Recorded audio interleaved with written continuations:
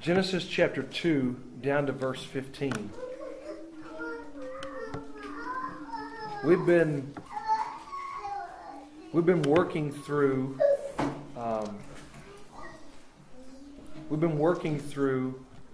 seeing the right view of God and having the right view of God as a body of believers.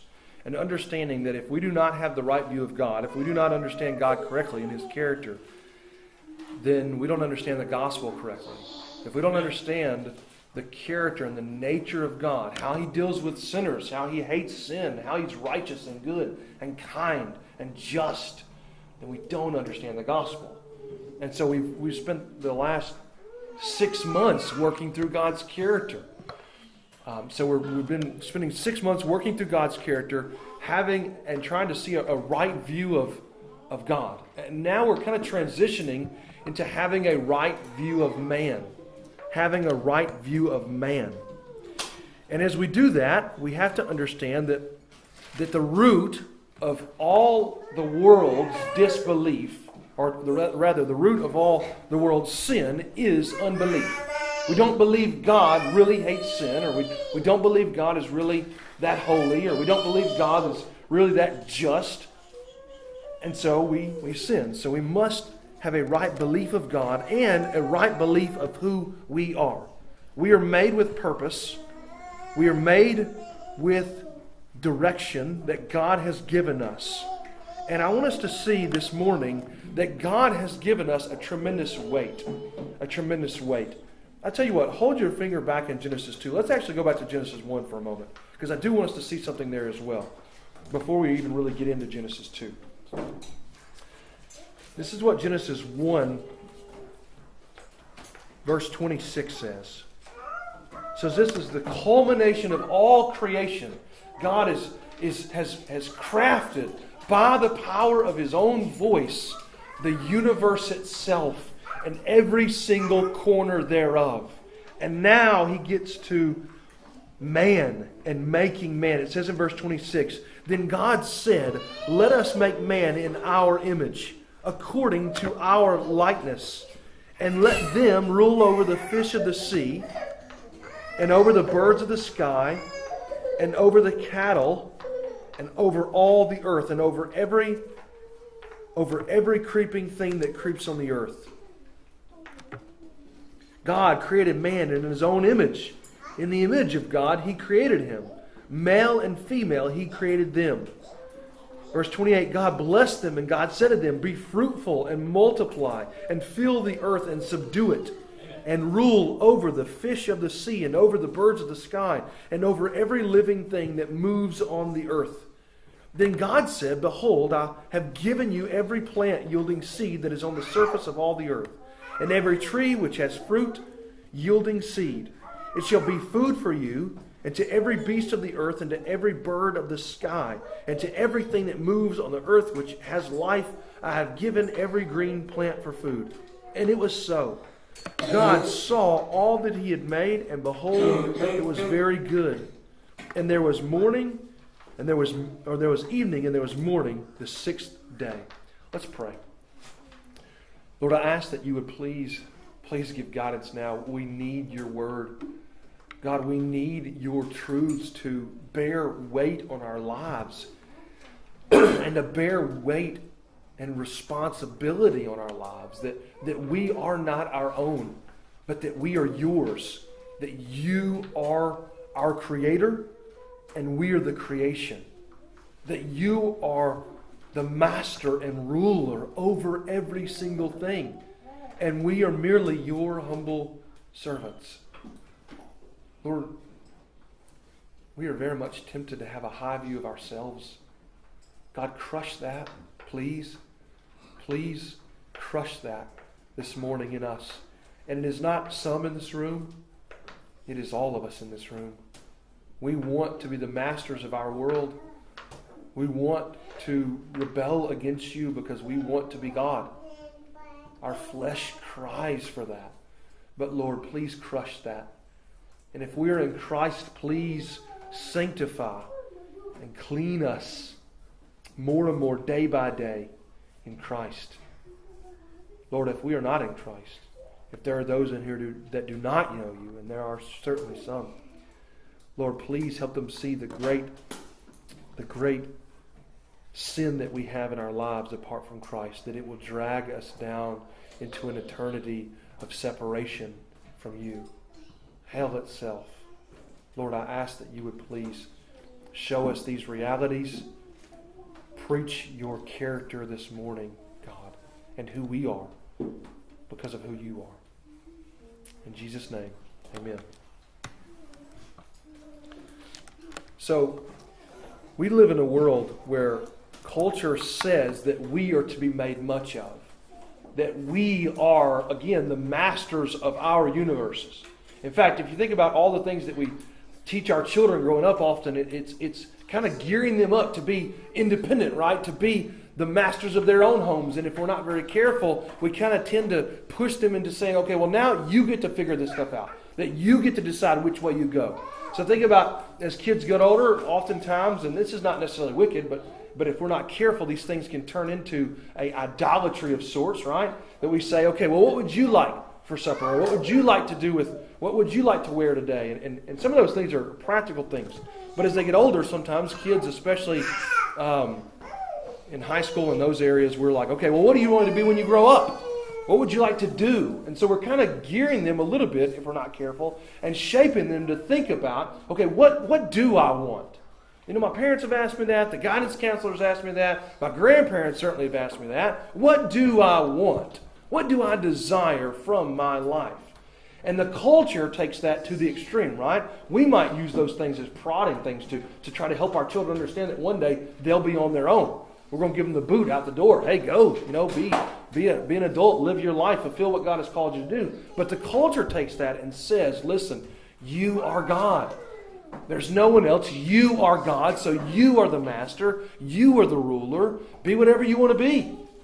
And so what does your heart desire? What do you want? And our culture is a culture that preaches this often. That puts man on the pedestal.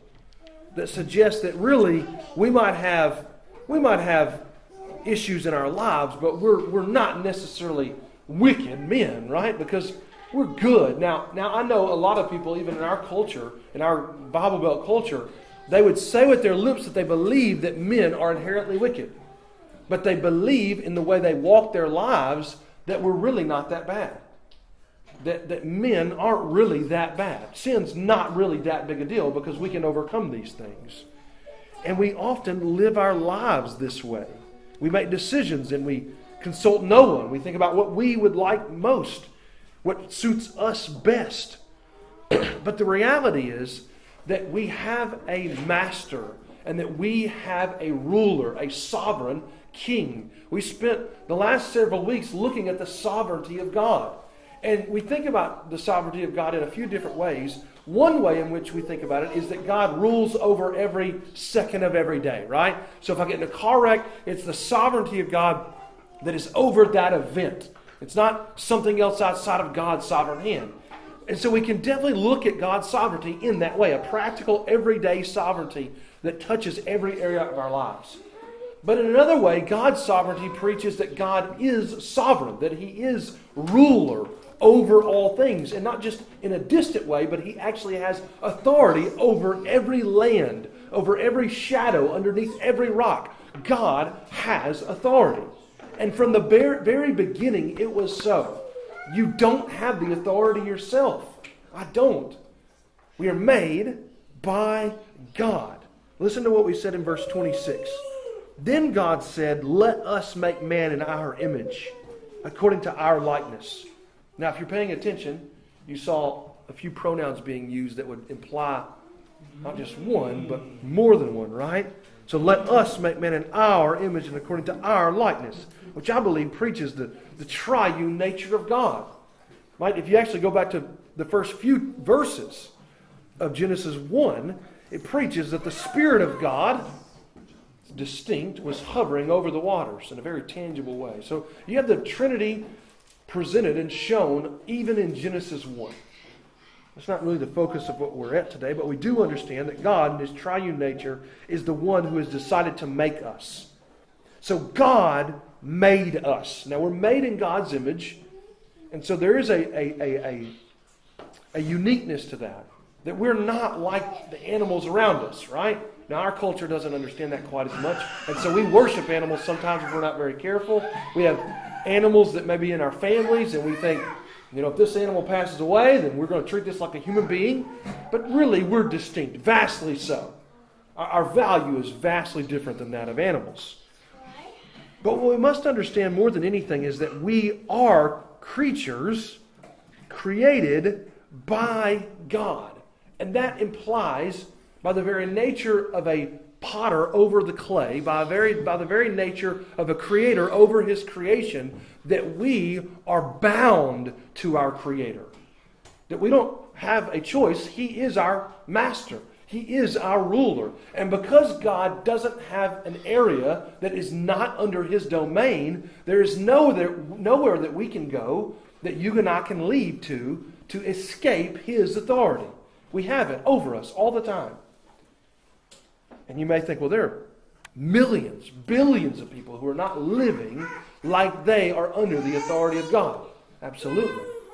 Right? So they will be under the justice and are under what we see in Scripture. They are under the wrath of God even as we speak. But we are all under the authority of God. He made us. So that implies a few things. It implies that, again, he is our master, he is our ruler, and our decisions must be from him. It implies that God is God and that we are not. That he is everything to us.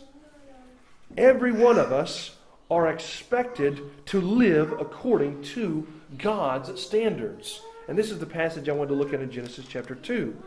So turn over there with me. Genesis chapter 2, verse 15.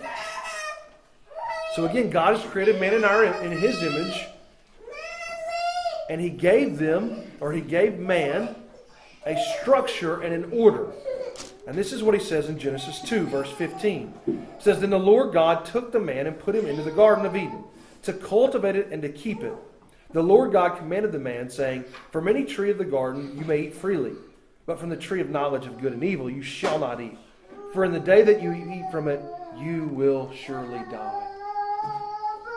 So one of the implications that we see from Genesis 1 and Genesis 2 is that if we have a ruling authority over us, that if you have God ruling over you, then you, by implication, are required to obey this God. He's not a ruler, he is your ruler. He is my ruler. We are required to obey God. And so we must understand the great weight and responsibility and great obligation that rests over us to obey God. God created us. He gave us life and he is giving us life. Every single day, God is keeping you alive. I think we mentioned this a few weeks ago about the sovereignty of God over every single thing that we're doing. If God has you alive right now, or if you are alive right now, it's because God wants you to be and is actively holding you alive, holding you up. I think we kind of view, I mentioned this a few weeks ago, we don't say it, but we live like God is that deistic God, that he has simply just put the world in order and he has kind of just turned it and went, and then he kind of steps back. And so when you go to sleep at night, most nights you expect to wake up in the morning, right?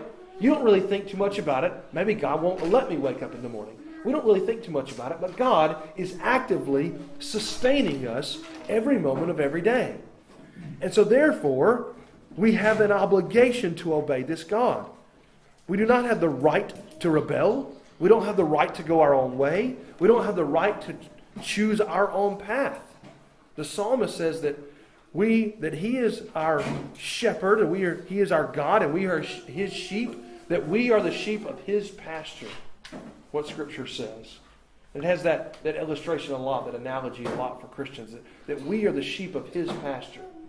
He is God, and we are absolutely not God. Now the issue with this, of course, is not just that we are obligated to obey, but that God actually expects us to obey. Now listen to this. God expects our obedience. When he put Adam and Eve in the garden, he told them, do not touch this thing.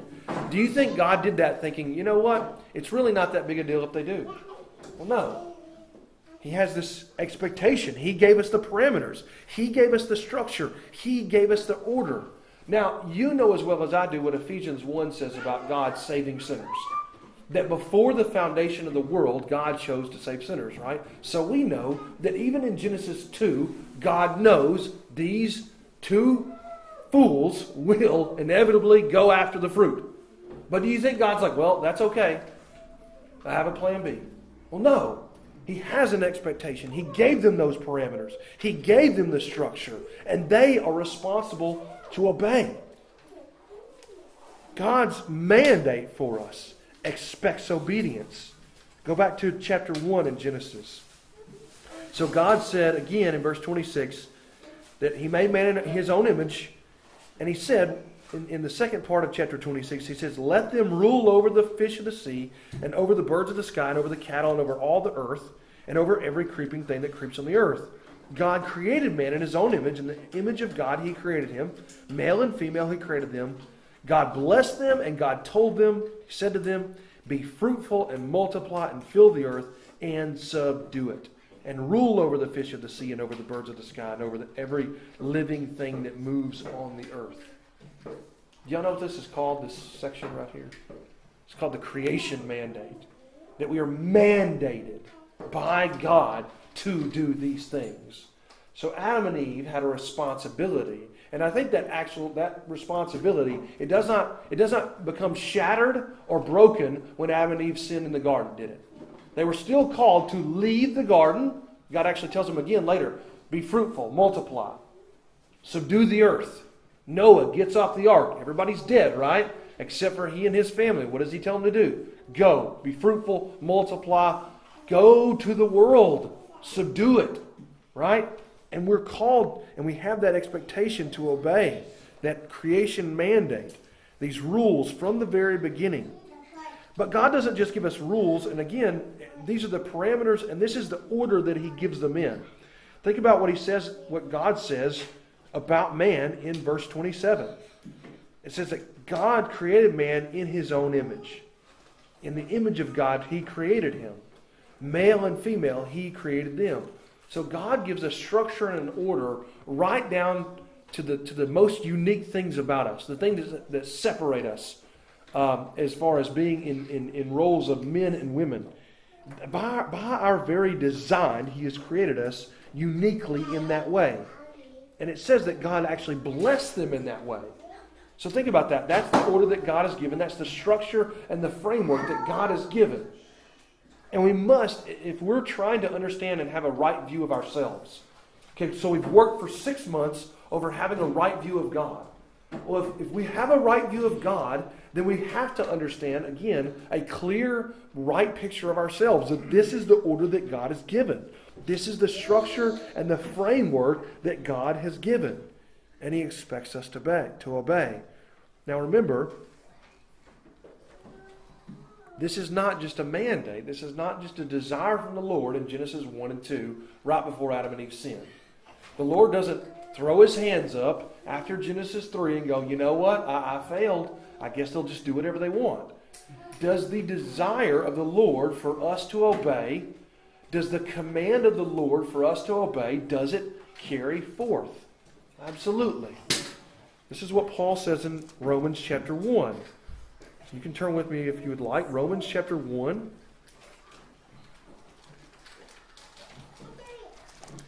Romans chapter 1. Paul says about the world and the sins of the world. He says in verse 18 this. It says, for the wrath of God is revealed from heaven against all ungodliness and unrighteousness of men who suppress the truth in unrighteousness. Because that which is known about God is evident within them. For God made it evident to them. So the very beginning, when God made them man in His image, He gave man an innate understanding that God is God, that there is a God and that He is the God. And that there is a responsibility to obey this God and to yield to this God. Verse 20, for since the creation of the world, Adam and Eve time, even before, his invisible attributes, his eternal power and divine nature have been clearly seen, being understood through what has been made, so that they are without excuse. For even though they knew God, they did not honor God or honor him as God or give thanks, but they became futile in their speculations, and their foolish heart was darkened. Professing to be wise, they became fools, and exchanged the glory of the incorruptible God for an image in the form of corruptible man, and of birds, and four-footed animals, and crawling creatures. God has this innate understanding within the heart of men that they know that he exists and that he is master and ruler over the world. So God has this expectation for us to obey. And he desires our obedience. He wants our obedience. It's not like God is a judge, like an earthly judge. And he says, well, it's not really my rules that you have to follow. It's the law of the land. And my job as an earthly judge is to just uphold those laws. I don't love the laws. I'm just bound to them. That's it. God's not like that. God desires obedience. The laws flow from his very nature. So think about what Samuel said to Saul in 1 Samuel 15. If you remember this passage, it's a passage when Saul kind of messes up. Saul, of course, is impatient. He's not waiting on Samuel to show up and bless the battle. So he goes ahead and battles, and then they're given victory, and then they sacrifice. He's waiting for Samuel to sacrifice the animals because he's a priest and prophet in this way. But then Saul disobeys. He disobeys God. And what Samuel says is so important. Saul says basically I think Saul says what most people say nowadays. Hey, listen, I just did so to honor the Lord. I know I disobeyed, but I did it. Whatever I do, I'm doing it for the Lord. So therefore it's justified. But Samuel said, that's not how it works. Listen to what he says in verse 22 of 1 Samuel 15. He says, has the Lord as much delight in burnt offerings and sacrifices as in obeying the voice of the Lord? Behold, to obey is better than sacrifice. So God desires our obedience. We might feel like, well, it's okay. I can go sin all I want, and then I can sacrifice for it. And I can do something. I can kind of make up for it. And that's what a lot of world religions teach. We make errors. We mess up. We even sin, maybe. That's what world religions teach. Even some under the banner of what they say is Christianity. Catholics, for instance, or Mormons or something like that, will say, hey, listen, we mess up. It's okay. You just got to kind of balance that out by some of your actions. You can do it. We can't. That's the issue. We can't make up for it. But we can't be guilty of falling into the same trap as Saul. That no matter how we feel about it, God hates disobedience. He hates disobedience. He demands and requires disobedience. See, obedience is not optional. He does not say, hey, it's okay for you to think about obedience. You must obey. And God deserves to have our obedience. We read out of Romans chapter 1 that God is the one that they gave up to go after the lusts of the world. This God, He deserves our obedience. He is most worthy because of who He is and because of what He's done. And again, we see this not just in Romans 1, but throughout the New Testament, that there is this expectation that we obey God. Now the issue is not that we just obey God. Brothers, sisters, the issue is that God expects and demands something that you can't give, which is not just obedience, but perfect obedience. We have to understand that. You hear that? God demands perfect obedience. Now, most of you hopefully are rightfully thinking, but I can't give perfect obedience. But that doesn't mean that the call from God is not still there. We still are required perfect obedience. This is Deuteronomy chapter 28. Deuteronomy chapter 28, God is expressing these curses that will come upon the people of Israel if they do not observe His commands. And listen to what it says in Deuteronomy chapter 28, verse 15. It says, but it shall come about, if you, Israelites, do not obey the Lord your God. Okay, that's general. But then what does He say? To observe to do all His commandments and His statutes with which I charge you today, that all these curses will come upon you and overtake you. The Lord does not say it's okay if you just get part of them right. It's okay if you try really hard. No, we are required to keep the whole law. Think about what Paul says in Galatians chapter 3. So this is Galatians chapter 3. Paul is tying these things back together. The gospel back from the old covenant. In Galatians chapter 3, Paul says this, for as many, this is verse 10 of Galatians 3, for as many as are of the works of the law are under a curse. In other words, if we're under the works of the law, we're under a curse. For it is written, cursed is everyone who does not abide by all things written in the book of the law, to perform them. We're called to live out in perfect obedience the law that God has given. And if we believe what Scripture says about God's justice, about God's holiness, about God's righteousness, then we understand that God has every right to demand perfection from you, doesn't He?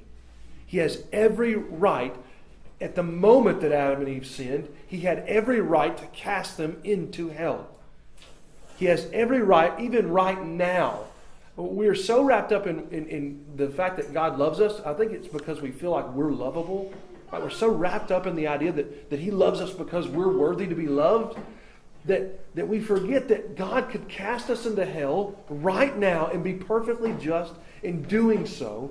And He could do so for the rest of eternity. Right now, God could, and He would be perfectly just in doing this. Now, He wouldn't because He's promised, but let's just imagine that He hadn't promised this. He could right now decide that you, your family, your friends, everyone in this room, every generation, from Adam until now and for 1,000,000 generations in the future, He could cast all of us into hell and be perfectly just, perfectly loving in doing so.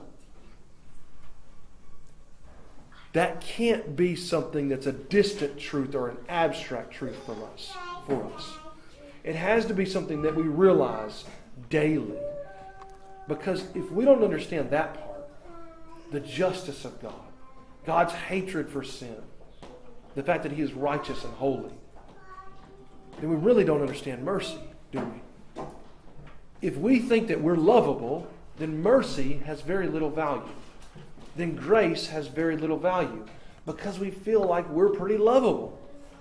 But the reality is that we're rebels against God and that God has every right to demand this perfection. He has every right to demand that Adam and Eve not touch anything. And you might ask, I don't know if you've ever done this, you ever asked why the tree was there in the first place? Why in the world was the tree there? Why in the world was there a serpent there who was Satan? And if God knew that what was going to happen, why would He still do it? Does God, even though you might not be able to answer that question, I think there is an answer, but if you don't think you can answer that question, that's okay. You still have to understand that God has every right to do it. Every right. And we can't say, well, hold on. What's up with the tree? Because God, in His infinite holiness and righteousness, can do whatever He desires. And every action that God does is perfect and righteous. So He has every right to do that. He has every right to cast Adam and Eve into hell. In fact, it was His divine mercy, of course, and goodness and love and grace that allowed Adam and Eve to not immediately go into an eternity of separation. So God has every right and every demand over us. Because all without Christ are perfectly guilty. It's kind of an oxymoron, perfectly guilty. But in every way, we're guilty before the Lord. And so as we look through Genesis, and this is really a helicopter view of this, right? We're really high above this truth. But if we really understand all these character attributes of God, as much as our finite minds can understand them and grasp them, and then we also understand that God decided in His infinite glory to put man in the garden, and He has, of course, all these obligations upon man. Not that, now God expects those things, but that man is required to obey, required to perfectly follow what God has set forth. God has perfectly given this structure, this order. Then we understand that there's this incredible event that happens in Genesis when Adam and Eve sin. Now, we spend most of our lives knowing about the garden.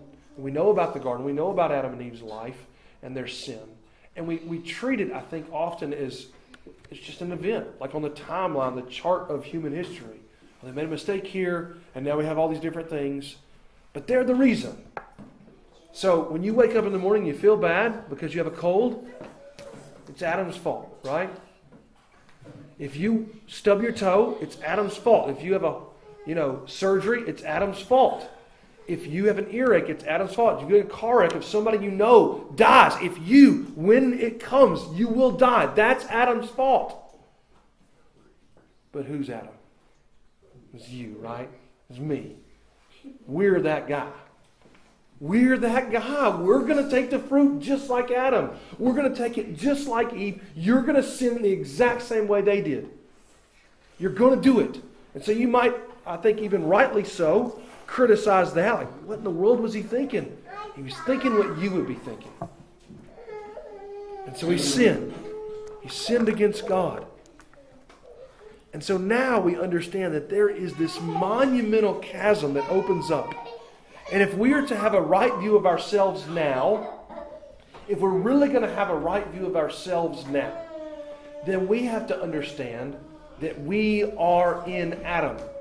So apart from Christ, listen, apart from Christ, when God, if we're apart from Christ, when God looks at you, He looks at you the same way He looked at Adam and Eve in the garden. With every right to pour forth infinite wrath upon you. Every right and complete justice to do so. So this should give us perspective, right? This is what we're trying to understand. We're trying to have our eyes opened up a little bit and our ears unclogged a little bit to see that this God of the Bible that we've already proclaimed Him to be, now we need to see ourselves in light of this God of the Bible. That we are bound to obedience. And we have to understand this weight if we are to understand the gospel. We have to understand the high call of obedience.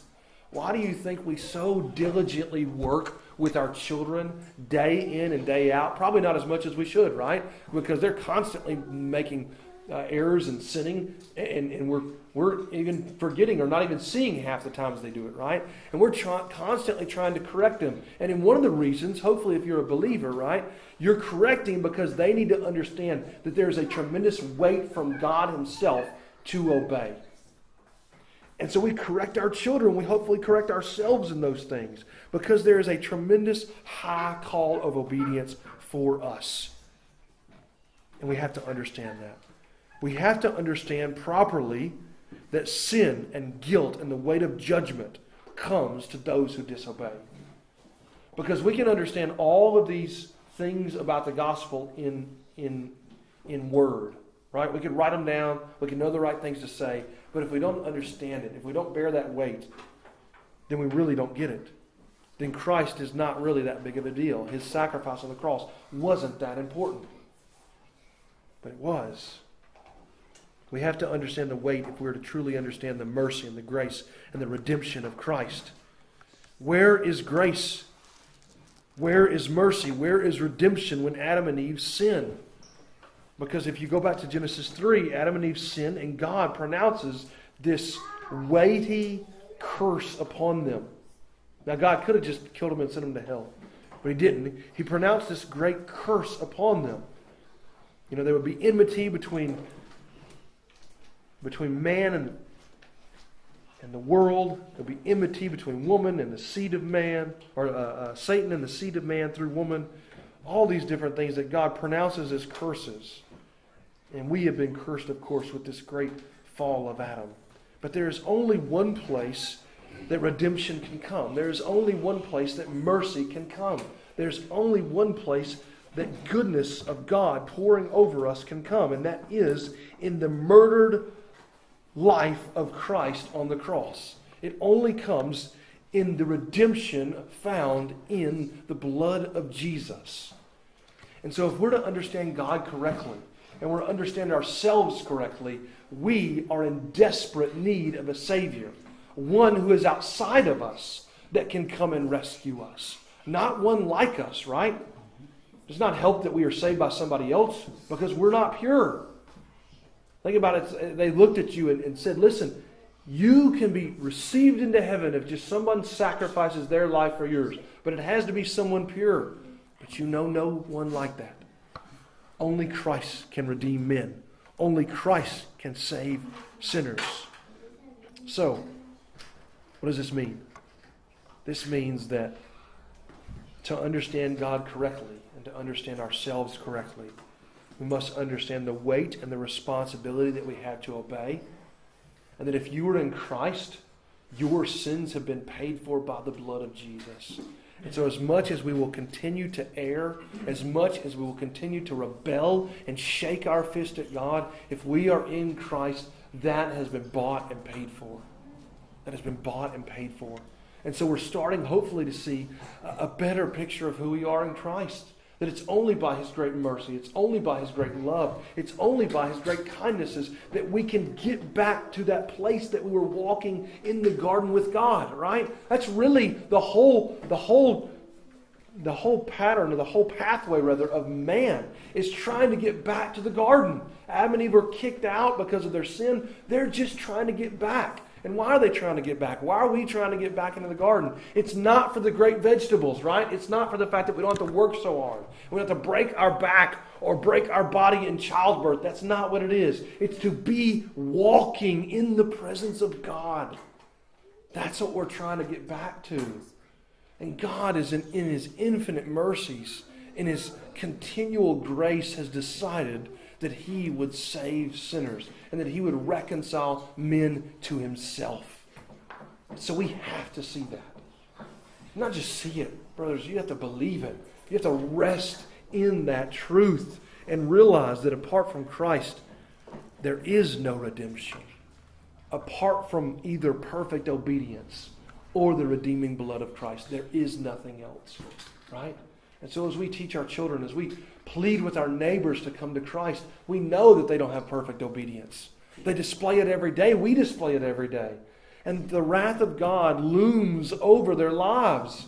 And so we say to them, please be reconciled to God. Go back to Christ. Run to Him. Flee to Him. Cling to Him. Because He is our only hope. We have this great call. Do not forget it. Even as we fellowship together, as we work together in this, again, obedience is not just an Old Testament concept that was just broken in the garden and now it really has no weight because now we're in Christ. No, even now, brothers and sisters, there should be a desire. I mentioned earlier this great desire, right, out of Romans 8, where Paul is saying we long to be with our Lord and Savior. What came right before this in chapter 7 of Romans? This battle that Paul's wrestling through, right? I'm constantly dealing with the flesh, and it constantly wants to go in the wrong direction, and I need Christ.